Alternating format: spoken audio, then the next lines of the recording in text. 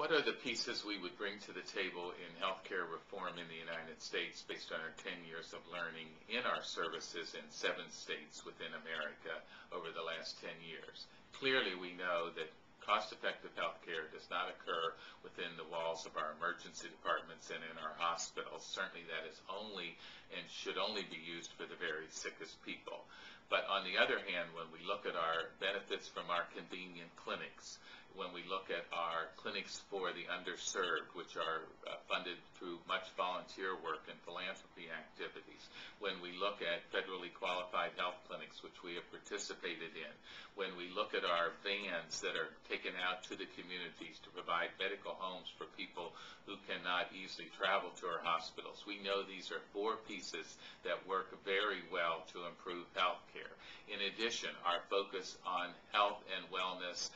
clinics and in our various communities to provide exercise, nutritional education, to provide school-based clinics where we can get to children who are growing and can learn good ways of healthcare management. These things are multiple pieces of the puzzle which we hope can be brought to the table, studied, and really hopefully incorporated into healthcare reform. We will share all of our data on all of these programs, which we think has demonstrated in these 10 years that we now have healthier communities where Christus Health is located in the United States.